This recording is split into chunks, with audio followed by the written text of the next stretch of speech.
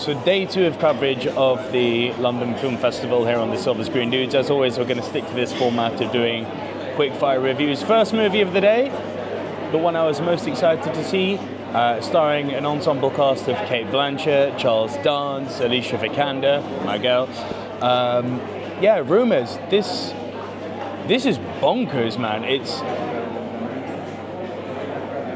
It's not without its flaws, but it is quietly brilliant. The crux of Rumours is as follows. So Cate Blanchett leads an ensemble cast in a sharp political satire that cleverly critiques the world of modern politics.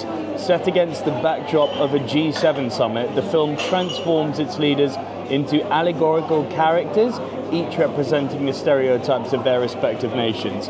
And to that end, the movie is a unmitigated success, because the way each character embodies the stereotypes of their respective nations, like, yes, they have their nation's respective badges on their chests, but you don't need the French flag to know that that's the Frenchman, and likewise the German flag to know that there's the German. They've really embraced the stereotypes of their countries brilliantly. Carrying on, that Blanchett shines as a character that embodies that snobbery and elitism of political figures, delivering a performance that is both nuanced and biting.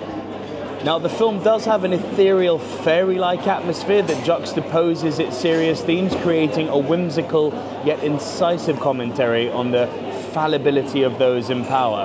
And that's something the movie is another real shining light on, the fact that it manages to kind of disempower those who are in such positions of power and make pastiches of them, make comical depictions of them. They're not depictions of real life people, but they are caricatures of politicians of the various nations, and to that end the movie is a real success. Now, where the movie has its problem, however, one last thing actually before I move on to the problems. Right off the bat, what the movie does very well is it asks the fundamental WTF is going on question, because it doesn't give you any framing, it doesn't give you any exposition, it sets the characters against the backdrop of a G7 summit during which they have to write one of their speeches, and of course all the pomp and sort of emptiness of political speech comes to the forefront here. Then things start happening in the background and you realise, hang on, there aren't really zombies walking around, because weirdly there are zombies in this movie. There isn't actually a giant brain in the field, because weirdly there's a giant brain in the field in this movie. It's all allegorical, and you can tell that they're sort of semi-breaking the fourth wall in some moments, and they're being very self-referential, the filmmakers, and they're just having fun with this. They know what they're doing, and they're sometimes tipping the hat and giving a little wink. And yeah, I'm all for it when filmmakers are clearly having fun with their project.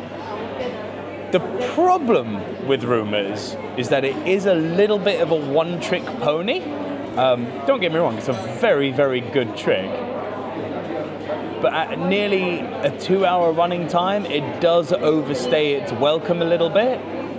And the ending is even weirder than the entirety of the movie. I think if you're a fan of political satires, this is going to be one that works for you. It is immensely enjoyable. The performances are great top to bottom, and it's, there's a lot of laughs to be had here. It is possibly quite unintentionally thought-provoking, but definitely an entertaining exploration of the flaws within political systems. How to score it? It's a weird one to score. Because of the poor pacing, it did make me look down at my watch a few times, and that's never really a positive, is it? So I think Rumours overall will get a 6.5 out of 10 for me. It's worth a watch, fun to be had. Hasn't been my highlight of the festival so far though, but definitely one for you guys to seek out. With the ensemble cast, I've got no doubt it's going to be picked up and it's going to go mainstream, so keep a lookout for it for when it does. Let me know what you thought of the other reviews. There's a few out on the channel now, so be sure to go and check those out. Treading Water, Living in Two Worlds, Under the Volcano. There's a lot of stuff for you guys to go and enjoy, so do be sure to to like the video if you haven't done so already. There's a subscribe button over here and another video for you to watch up here, so go ahead and do all that goodness, and I'll see you all very soon for another bit of coverage right here at the London Film Festival. I'm Nico Lero. Bye for now.